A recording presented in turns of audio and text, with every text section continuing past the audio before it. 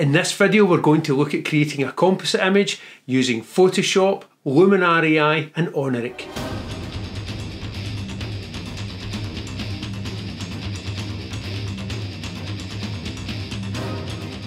I know a lot of people that follow the channel are waiting on Luminar AI coming out, and I'm looking forward to it as well once I see the final version of it. Whether it can be used as a compositing software, I'm unsure of, and to be honest it doesn't look as if it's going down that route just now. Perhaps in the future it will be able to do it, but for now it is getting your results fast and under control. That's the main thing with Luminar AI. Although Luminar AI scans your image, looks at the depth of your image, looks at the contents of your image, and then comes up with suggestions for you and what you could use in templates to edit your image, you also have total control of the AI elements within it. So for me, I do a lot of compositing. As you know, I'm a landscape photographer as well. So I thought I would try a workflow using Photoshop, Luminar AI and another plugin that I used named Oniric, which is a lighting generator.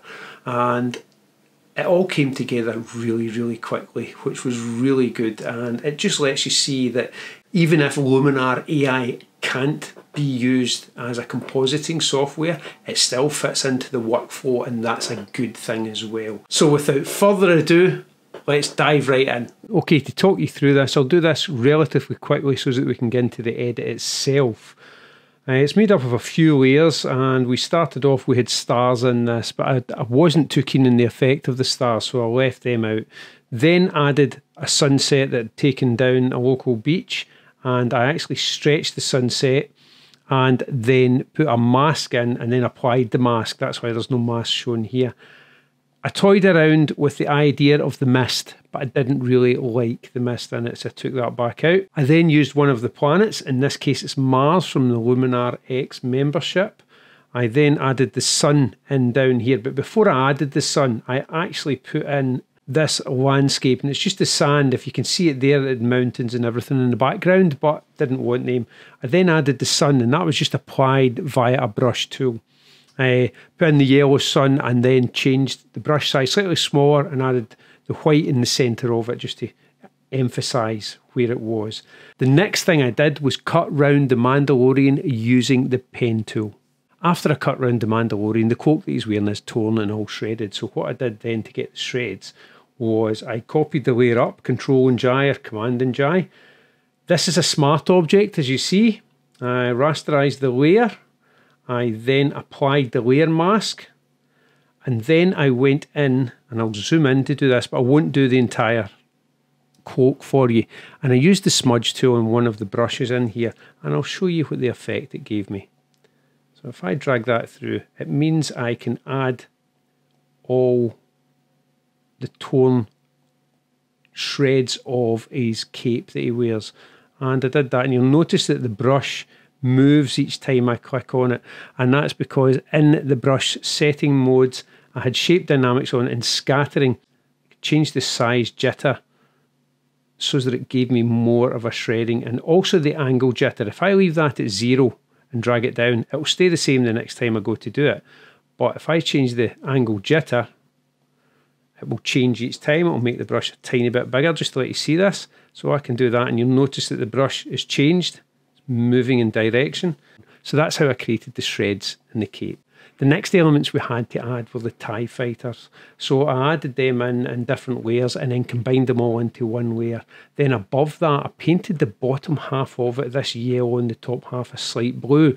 And both of those colours were chosen from the palette that was available with the image so far. Then I created a mask and painted in on the TIE fighters just the areas I wanted it. So if I click group 1, you'll notice that there is a slight difference in there and of colour and toning in there, but not too much because I still wanted that grey effect, but they look slightly warmer than they were originally. After that, the next thing to add was Razor Crest. And as you can see, Razor Crest is in here. And I also needed a shadow for it, which is down here. How I created the shadow, I then copied up the layer, right click, and then apply a layer mask so that we're left with Razor Crest itself.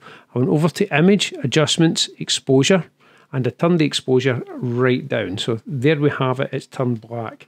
I then moved it underneath so we don't see anything going on here at all, because I've put that black layer underneath the Razor Crest itself. Then using Command and T and holding down the control button, I dragged it down and dragged it out slightly, just to around there, just where I can see it. Then back in here, so you can see how we're creating a shadow with this.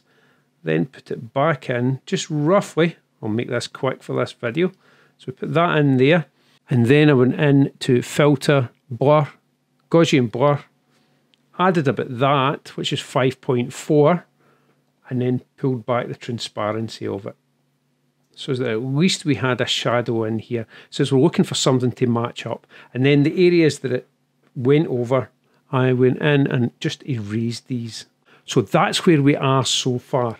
The next thing I needed to do was add the lasers, just to draw us in and round the image. So from that, I was quite happy. Now is the point to take it into Luminar AI. So now that I'm in Luminar AI, I brought it in as a single image edit, and all I'm going to do is I'm going to add subtle edits to it.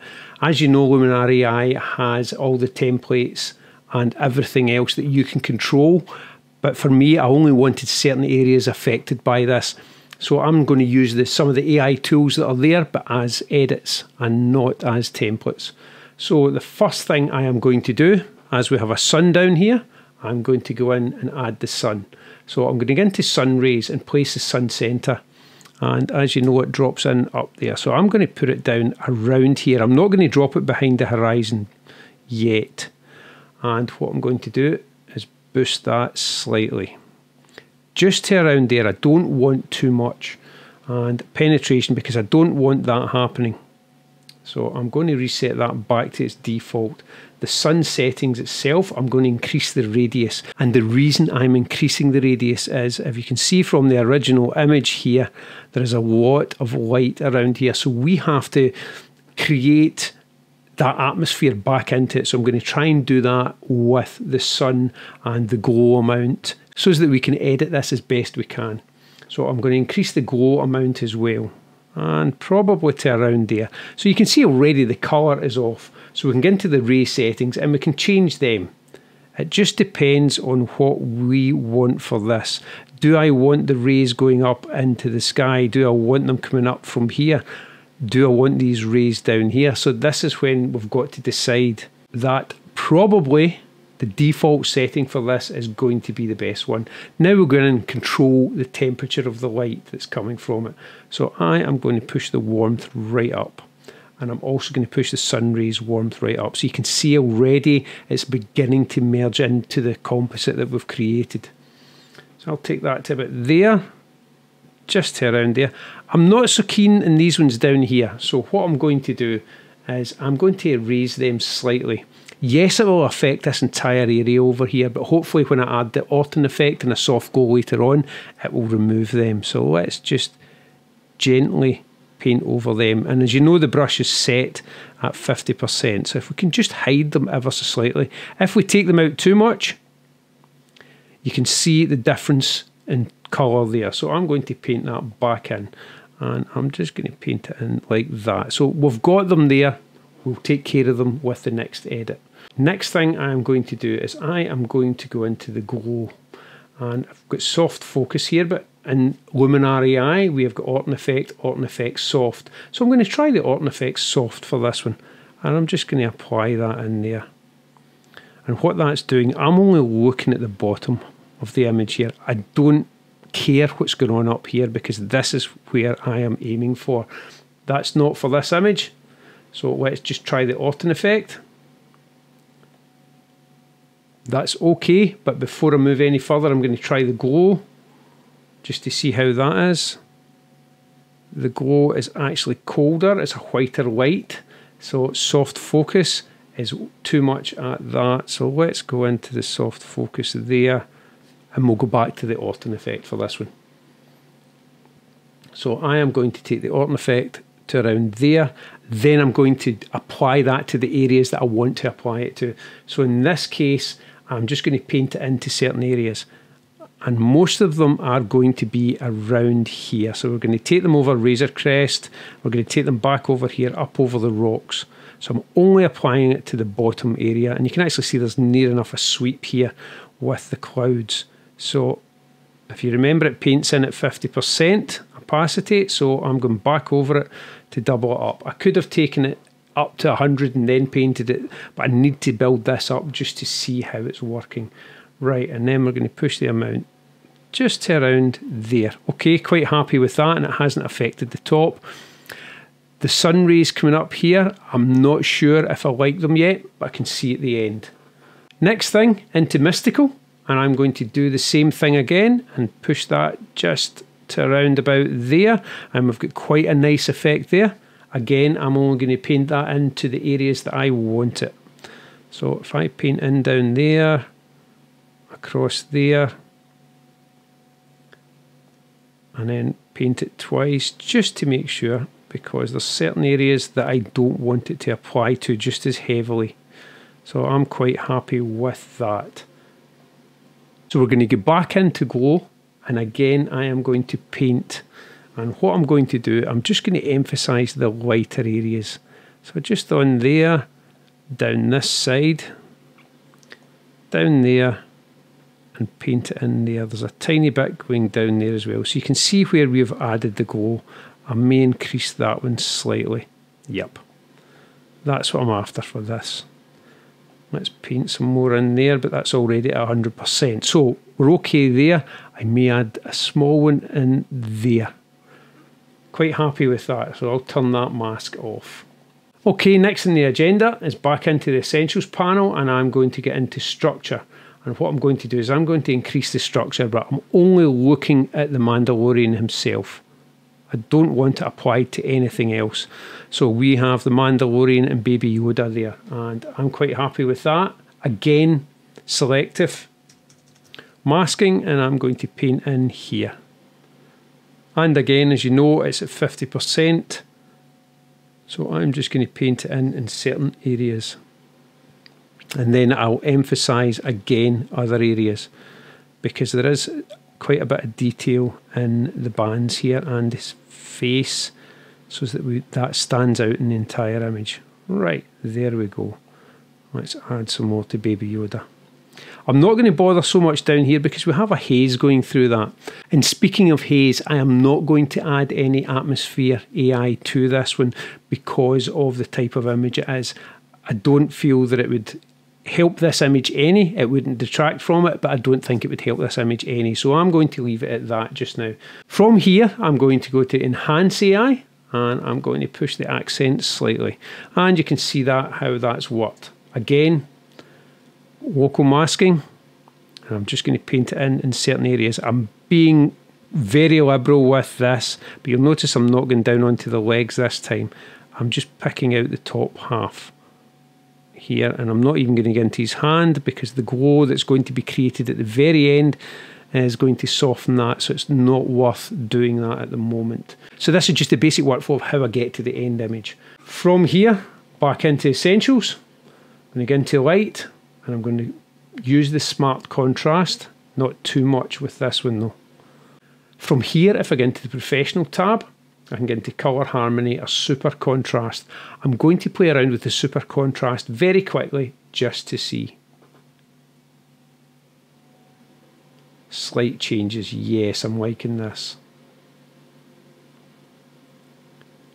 I've just got to be aware that it doesn't overpower the image. So this is subtle. These are really, really subtle edits, mid-tones. Shadow contrast.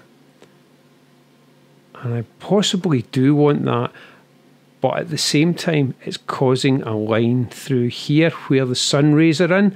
So I'll go back and I'll change the sun rays ever so slightly, and then I am done here.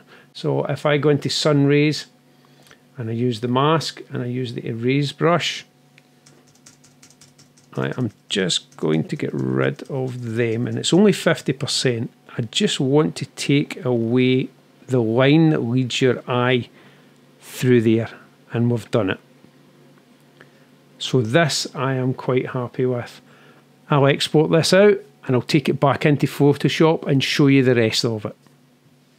Okay, we're back at the top now. For the finishing touches to this, I've brought back in the Mandalorian 2 Luminar AI export, and then there is a plugin that I use for any composites, and when there's a lot of light created within the composites as well. And the plugin is named Oniric, and it's from Composite Nation. If you check through my videos, you'll see that I did a quick video on it before.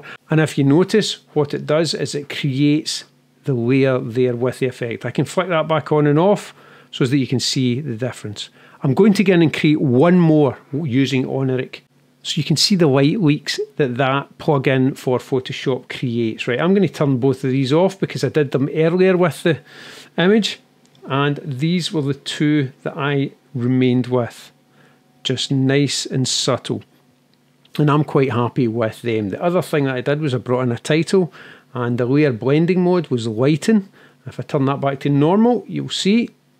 So I just went to lighten for that, and this is the final image.